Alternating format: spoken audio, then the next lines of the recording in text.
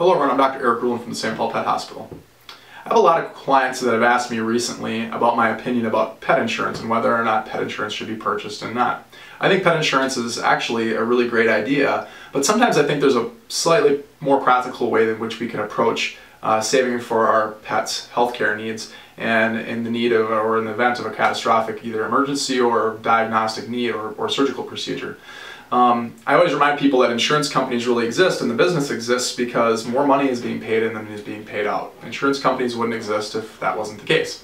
What's sometimes a little bit more practical idea is when people purchase either a new puppy or you acquire a new rescue dog.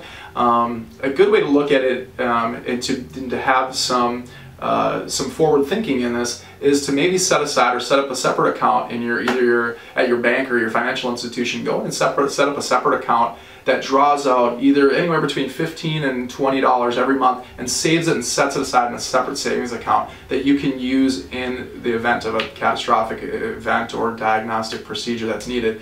And you don't ever need to access that little money that's being drawn out every month. But after a few years, that amount is going to grow pretty substantially. So it's a good way to just take some personal responsibility and just save a little bit towards the future. But it's also like your own personal insurance plan, and you're not involving a third-party source. And it's actually a really practical way to do it. And that way, if anything happens or if something does happen to your pet, and unfortunately, we all have to say goodbye to our pets at some point. If that insurance or your savings account is still there, then you still have some money left over, and you still have it, and you still own that money. You're not just giving that money to an insurance company. So just some practical ways to look at pet insurance and what my personal opinions are. Like I said, I think insurance is a good idea for some people, but sometimes when we have that greater conversation, it's nice to think about long-term saving for healthcare costs and everything.